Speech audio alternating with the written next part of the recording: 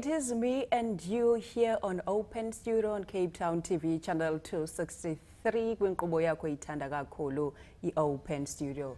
Ngolo hlobo siyabhodisa kwakhona uMzantsi Afrika sisithi enkosi ngokuba nathi. Igama lam ndingu-Athule Mazula. And today I am with members of an NGO called Circle of Love. They are helping people or children who are in need. Without saying all the words, they are here with me to tell everything. Hi guys. Hi, welcome. Thank you for... It's so good to have you. It's so awesome to be here. Wow, thank you. Guys, may you please introduce yourselves before we start anything? I'm Cheryl. I'm the founder of Circle of Love and keep the youngsters intact. Yeah. Thank you so much. I'm Chris. You know, just do whatever Cheryl says. But yeah, essentially I just help with sort of the coordination of various projects and, and things like that. Yeah. Fantastic. Thank you so much for the intro. Guys, please tell us about the organization Circle of Love. Circle of Love is essentially just a group of young, old people that just generally want to make a difference in the world with particular focus on children. There's a lot of children that are hungry, go to bed, wake up, they're hungry. Young girls that are needing sanitary towels, and there's a lot of essential needs that they need that are never, generally almost all the time, never met. So we just want to try and, you know, make a difference where we can. Is there an inspiration behind the name Circle of Love, and who is the founder of the organization? I'm the founder of Circle of Love. Yes. And we basically started out by having a tea party, sitting around a round table and throwing ideas together. And the idea of Circle of Love came about where we decided having a circle, you can expand it at any stage of the day. It literally you can add anybody in at any stage. So that's where our circle came in, and you can make the circle bigger. All the time. And then the heart came in is because we just love everybody. We want to share our love. And basically that's where how we came up with that particular name. You are helping children that are in need. Please elaborate on that. Yeah, like I said, it's really just, you know, girls that need sanitary towels, food. So we do a lot of projects with sanitary towels. We do a lot of projects with non-perishable goods, toiletries, so toothbrushes, face cloths, things to clean themselves. There's even toys, tennis balls, all sorts of things. Really, essentially, the whole sort of being of a little boy or girl, essentially. Wow, this is so amazing. Where are you situated? Where is the organization situated, and which areas that you're working in?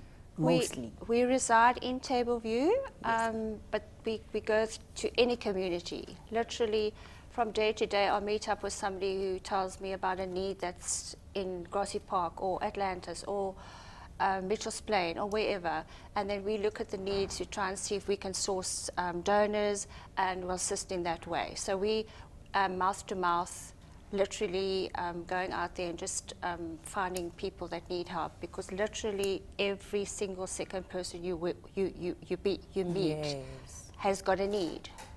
Look, even if you look at the sanitary towels as Chris spoke about, I've been to various affluent schools with our needs within those schools as well. So we go and we'll drop off sanitary towels at those schools as well for emergency packs. We do care packs for moms and tots, moms and new babies actually in hospitals. We collect throughout the year. We ask people to give us their recycling. The plastic bottle tops will come in, and that'll go to Operation Smile. We'll get the bread tags, and that'll go towards a wheelchair. Throwaways as well. So if you maybe have a little girl, and she's too old for a cot or whatever, and you want to throw it away, give it to us, and we'll obviously give it to someone who needs it. You are doing such an amazing job that this is so amazing. You're speaking of relocating How many members in the organization? Now that you're relocating, are you doing all this on your own? There are in total 6 of us. Yes. Yeah, that's 6 of us that do it, and we literally have got so many awesome donors. You literally put out a plea, and I promise you within an hour you'll get a reply of people wanting to help.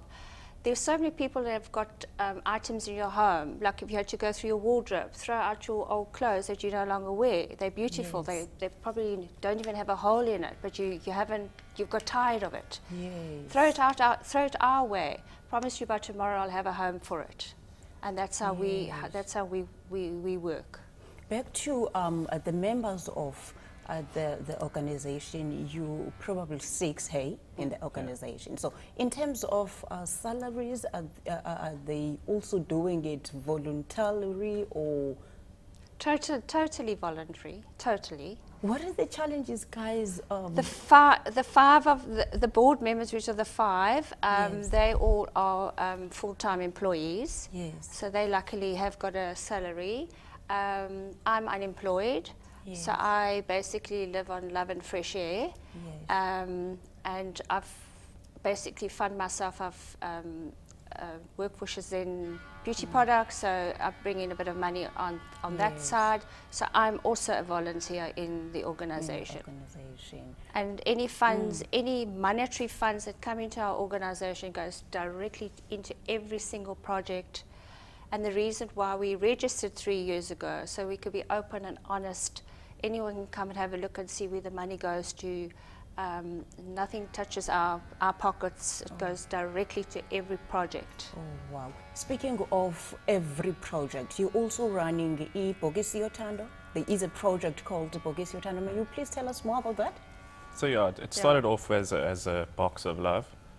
So it sort of runs on the same line as the shoebox project, where you have a shoebox and you put various toiletries, toys, coloring books, toothpaste, toothbrush, all those kind of things essential for boys or little girls. And then we have a party, and we basically have for sort yes. of underprivileged kids, and then we basically have a party. So we'll raise funds to get sweets and lunch and juice and all that kind of stuff, and then we'll hand over the it's normally November, December that we do it. So it's essentially then falls sort of part of their, like a Christmas present for them.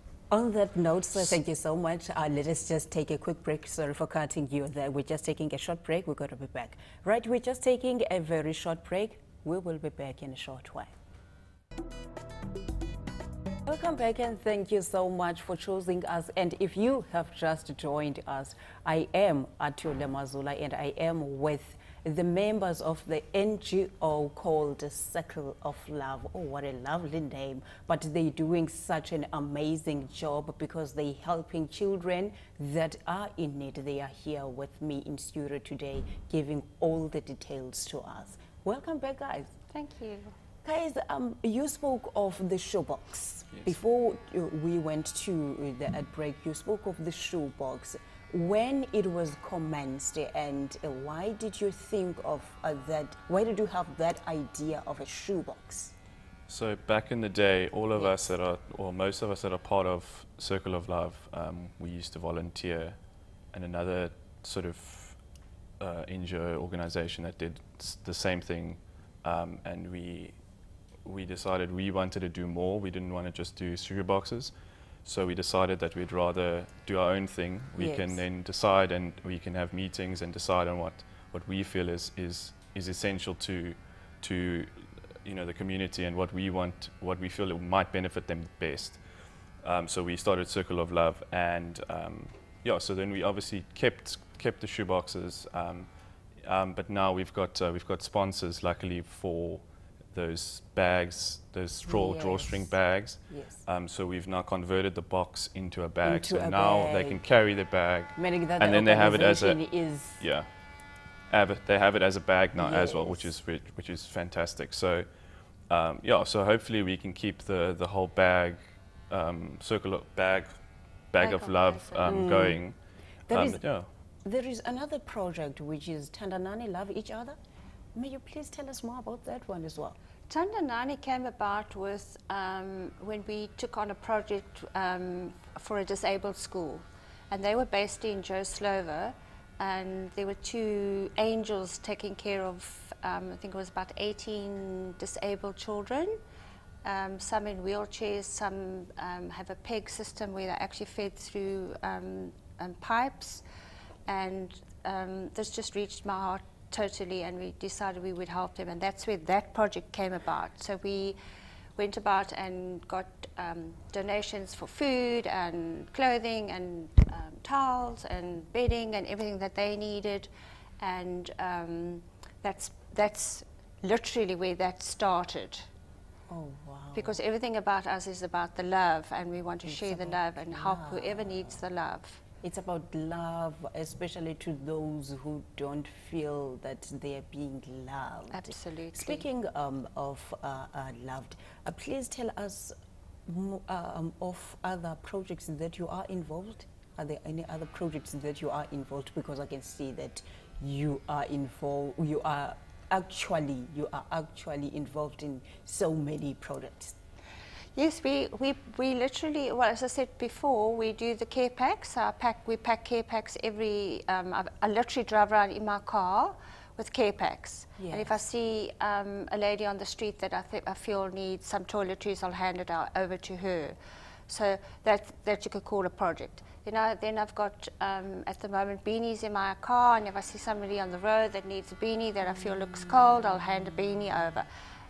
Literally wherever I go, I've got supplies with me to help whoever I feel is needed. We've started the food drive where we're trying to feed the little ones, 5 to 6-year-olds, first thing in the morning, because a lot of them come to daycare and they don't have any food, or they haven't had breakfast, or some of the daycares can't afford to give them breakfast as well. So that's a little project that we've just started.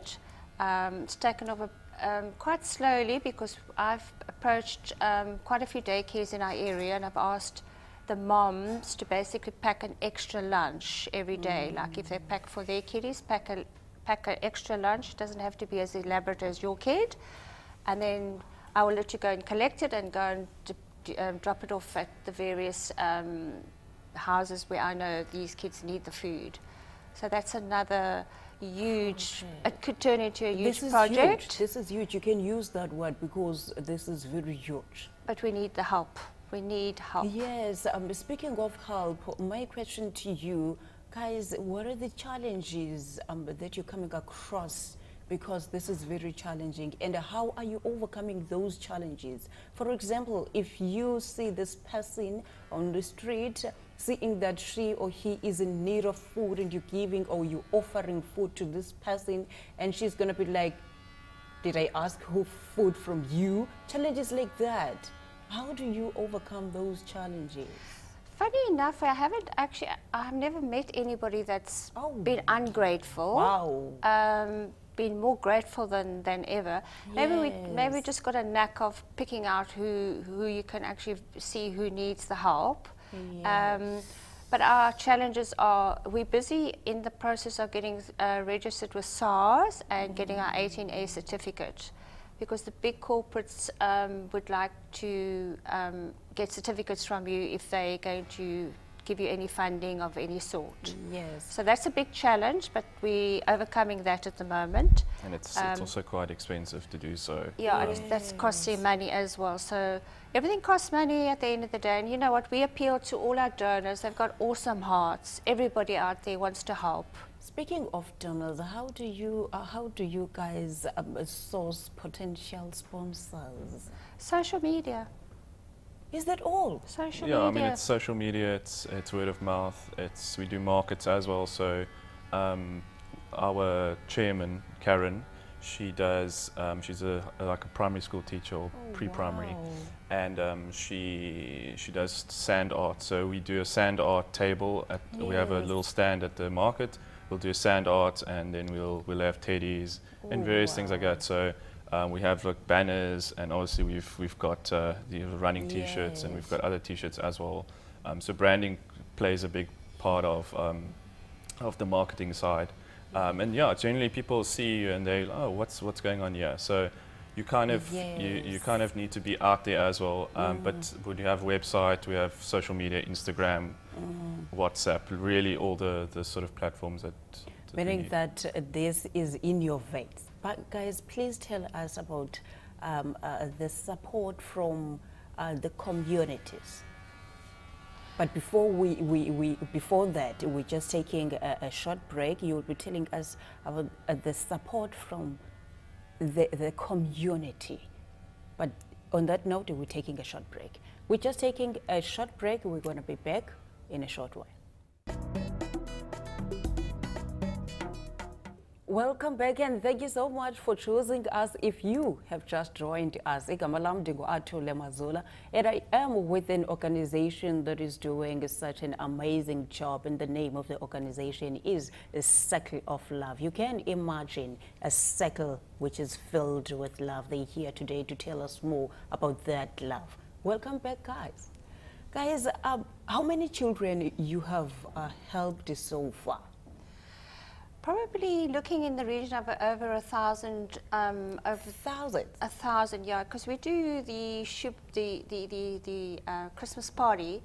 We're looking at about 250 to 300 every year, and literally what happens is we put a plea out to our donors, and everybody has got such a huge heart. They will sponsor 1, 2, 3. Some of them are sponsoring up to 10 boxes. Well, ours has changed to bags now, so literally have changed, and they will sponsor us up to 10 bags a year towards our party. How have you impacted their lives? Are there stories that are coming back to you, positive stories that are coming back to you that you've impacted, you've been positively impacted this child's life? Those stories. We don't really get the feedback on that, but one story one incident that sticks in my mind all permanently, and I think it will stick in Chris's as well. We were having our little party, and the children sit in a circle, Yes, a circle, and they open up their bags and they go through their goodies and they're screaming and shouting, and it's just amazing to hear. And that alone is something else to you. One little boy took out a toothbrush. Do you remember that one? Took out a toothbrush and he put it up like this, and he like wanted to know what must he do with this toothbrush. And that impacted on us so much that there is such a need, because these children, he didn't know what the toothbrush was for. What is it even But for? not even that, it's something as small as a tennis ball or even a little car. Yes. It was You can literally see their face light up from excitement, or just a teddy bear or anything. So something so small. It's like it's yeah. incredible for them to, and they have a box or a Yes. bag of it, and it just makes your whole year. From which age are you starting to help the children, and do you have the age? We've actually went and we started off with babies, because we've also done a couple of visits to the Ubuntu orphanage in Goodwood. Yes, ma'am. So we go and we play with the babies and change their nappies and have a little bit of fun there with them. And then we also take supplies and stuff there. But mainly we're looking at 5 to 6 year olds, because I think that's the vulnerable age. And Yes, absolutely. So that is our goal. Yes. But as we're going along, we're actually finding that where there's a child in need, there's a family in need. So we're actually expanding our circle, and we are including families in as well. So we find if the child's needing something, then the family's going to need something. So we try to now assist. So we're expanding as we're going day by day. And we've also did, I think it was last year, we did that's a big bucket of like non-perishable goods. Oh wow. From Pick and Pay and Checkers. So Yes. we raised, I can't remember how many, but then we Yes. obviously went and looked for families that needed it. And it had, like 2-minute noodles and all that, like things that they can use that obviously won't go off in the near future, so that they could obviously have something to eat should they not have it. where do you see a circle of love in few years to come, and spoke of expanding it? What are other ideas that you're having to expand more, to expand this organization? Well, the big goal is to have a community center where we can do upliftment of everybody, mainly the adults, so they can go out and well, get skills to go and get jobs. But also the center would then look after children that parents cannot afford daycare. But then again, it's all to do with sponsors and money and, you know, all of that at the end of the day. So that is our long-term goal. So we were working towards that. Is there anything you want to add, sir? No, I think we all obviously share the same sort of goals. So you guys are doing this project out of passion and love. Yes. And tell us about the response from the parents of the children. Is it happening maybe whereby you met the parent of a child that you're helping, and how is the response from the parent, not from the child? Yes, you're helping a child. Yes, the child is excited and you can see that she or he is happy, but the response from the parent of the child. I have met a couple of parents, and they are overwhelmed. They are just so grateful. I even had a mum phone and a year later to say, you helped my son so much just by giving him his bag of love. Is there any chance that you can help him with some school supplies or stuff like that, you know? So I then went to visit her at her home, and she was like totally overwhelmed, blown away. And the fact that she remembered us and what we had done for her son, I think that's a big impact on us. Yes. So if somebody wants to get involved with the organization, how can we get involved with the organization? So we have a website, circleoflove.org.za. There's a contact form. You can put in whatever you want in there. We're on with WhatsApp. It's the same number as your number, so it's 082 336 7037. So we're on WhatsApp. We're on obviously phone calls as well. Instagram, Facebook. Facebook's generally the more sort of it's very common. interactive. We're very busy on there. Literally post every single day. And we get a lot of like messages on Facebook of requests, people that want to help out. So yeah, really, whatever's easiest for the people that are looking to volunteer. Guys, to me now it's something else. Whenever you're driving, when you look at the robot, if I can make that example, seeing that person, you just look, where can you help? Yeah, it's often difficult to help the people on the street. Yes. We obviously try and get them into a sort of a shelter or something like that. But it's, you know, it depends on the situation, obviously. Thank you so much for stopping by, and may you please continue to do the good work. May the good Lord bless you. Thank you so much. Thank you. This is the end of our show today, and thank you so much for choosing us. From myself, uAthulewa KwaMazula, yanga ingubo yoxolo nothando ingazongameli inhliziyo zenu kude kube ixesha elizayo. Ndinithanda nonke.